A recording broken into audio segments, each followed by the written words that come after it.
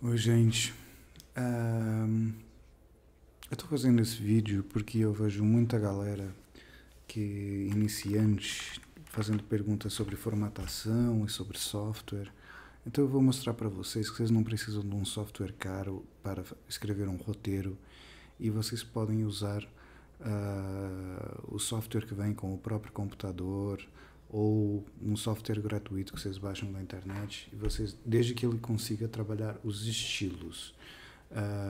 Porque é isso principalmente que softwares pagos como o Final Draft permitem. Essa é uma grande função e talvez eu diria que em termos de funcionalidade talvez seja a função mais importante do Final Draft. É lógico que o Final Draft vai dar tem uma série de gráficos, ele vai dar relatório de cenas, ele vai dar relatório de personagens, vocês vão conseguir ver a progressão da história, na régua da história.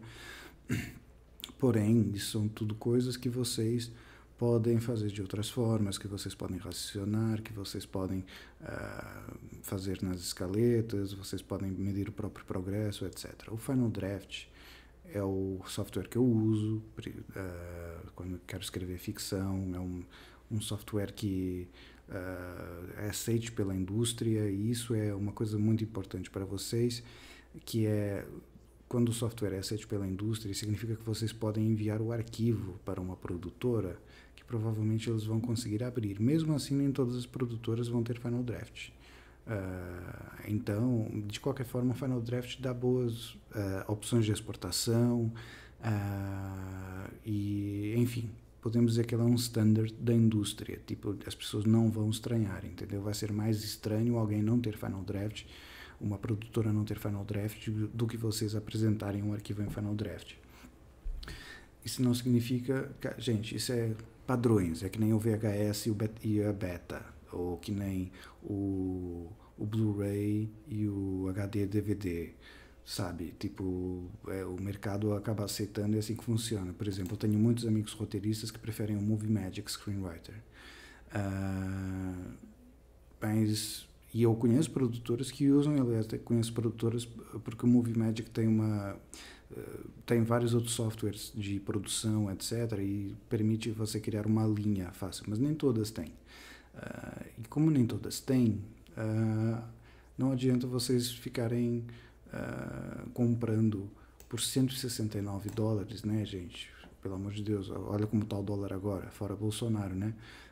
Não adianta vocês estarem gastando dinheiro nisso se depois o produtor não vai aceitar e vocês vão ter que mandar um PDF. Para enviar um PDF, vocês podem usar softwares gratuitos. Eu sei que vocês estão usando muito o Celtex. Esse aqui é o site. Eu sei que o pessoal está baixando muito o software, a versão antiga, porque já não tem software para download, né, como era. Eu não sei muito bem, confesso, porque eu vou falar para vocês, eu nunca gostei muito de Celtex. Eu sou das antigas e eu lembro de ver o Celtex aparecer, e eu usei, e o Celtex tinha uma coisa chata, que ele era difícil para exportar, e quando exportava, a fonte que ele usava por padrão era Courier 10.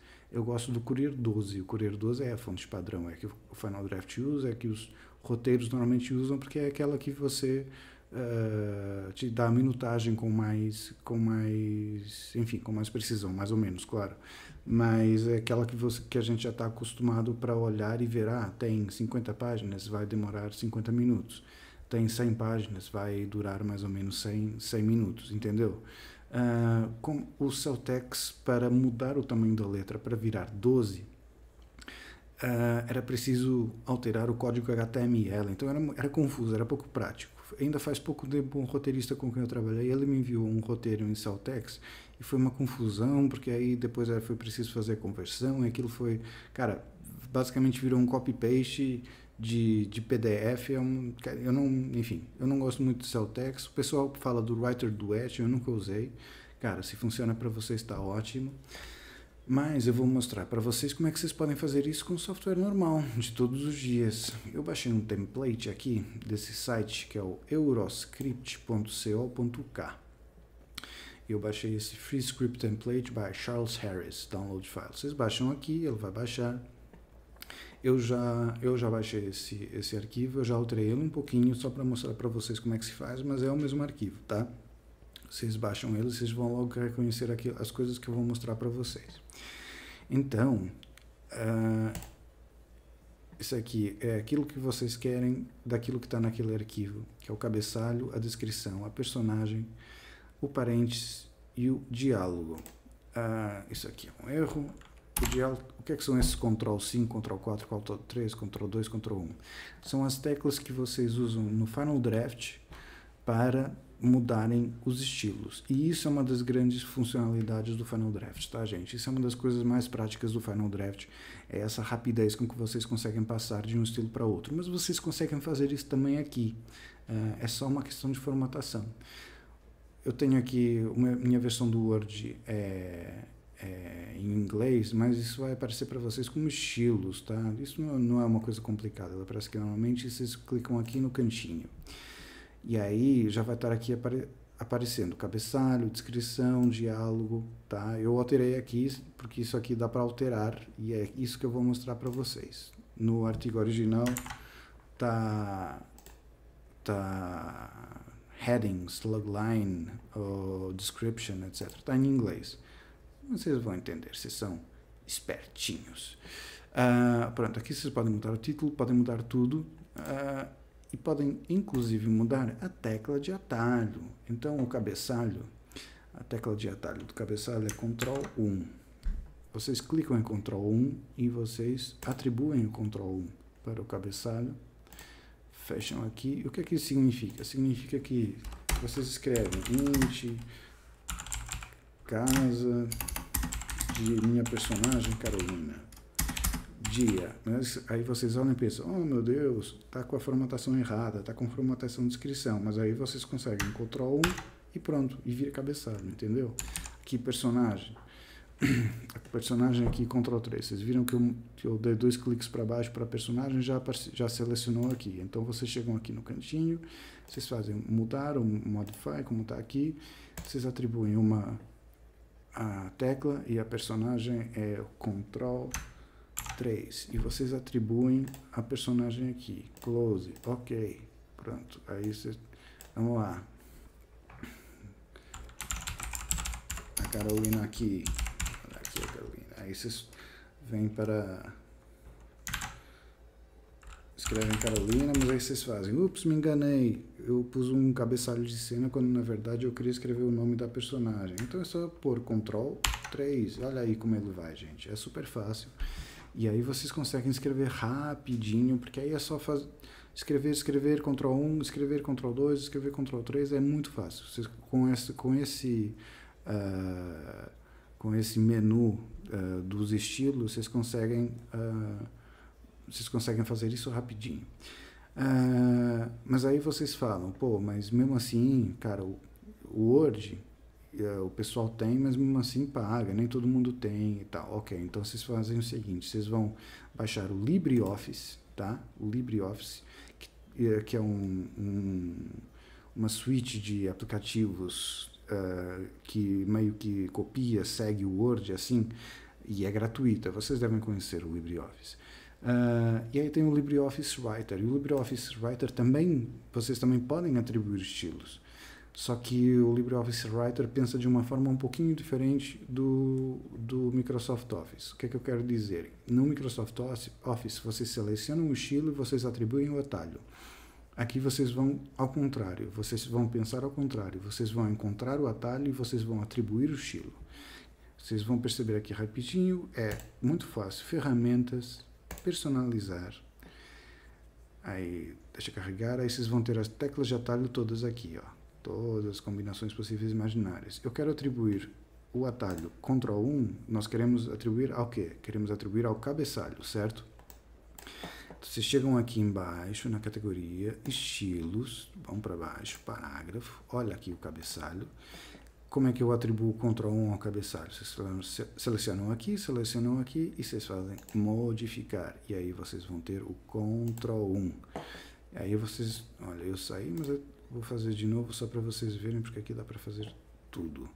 Aí vocês têm o Ctrl 1, onde é que tá? Tá aqui. Aí o Ctrl 2, eu quero que o Ctrl 2 vá para Descrição. Cadê a descrição? A descrição está aqui. Olha a descrição aqui. Vocês fazem modificar. E eu quero que o Ctrl 3 vai para a personagem, que está aqui por ordem alfabética.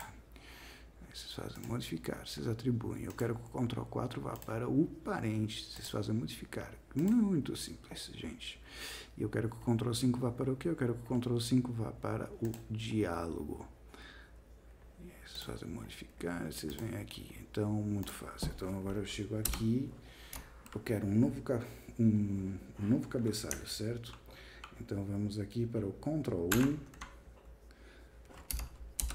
Ctrl 1. E eu escrevo casa de, sei lá, Vanessa. Dia. Vanessa limpa a casa. Ó, eu aqui já fiz Ctrl 2 aqui na descrição, certo? Ponto final. Agora eu quero que a Vanessa fale. Ctrl 3, escrevo Vanessa. Aí eu quero parênteses. Zangada. E aí vai de novo. Enter. Agora eu quero o quê? Um diálogo. Ó, ele já foi automaticamente, mas imagina que ele não vai automaticamente. Ela fala, estou muito cansada. Eu só chego aqui, Ctrl 5 e já formato o diálogo. Entenderam, gente? É muito fácil. Vocês não precisam de... Como vocês veem, vocês podem usar software gratuito. Vocês usam aquele template de roteiro que eu mostrei para vocês naquele site. Vocês baixam. Vocês fazem no LibreOffice e vocês conseguem fazer tudo aqui no LibreOffice. Gente, eu sei que eu estou aqui usando um computador. Eu sei que muita gente não tem computador. Tá muita gente usando o celular para escrever.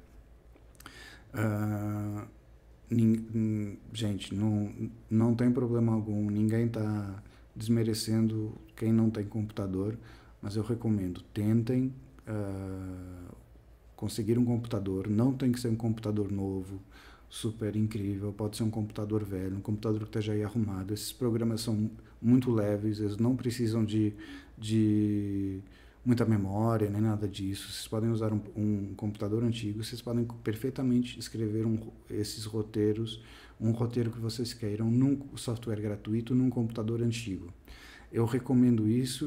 Eu próprio tenho um tecladozinho Bluetooth para escrever no celular quando às vezes não consigo levar o computador, ou quando é para ser uma coisa simples, mas nossa ferramenta de trabalho é o computador, tá? Da mesma forma que quem trabalha na construção tem a caixa de ferramentas, da mesma forma que médico tem o estetoscópio.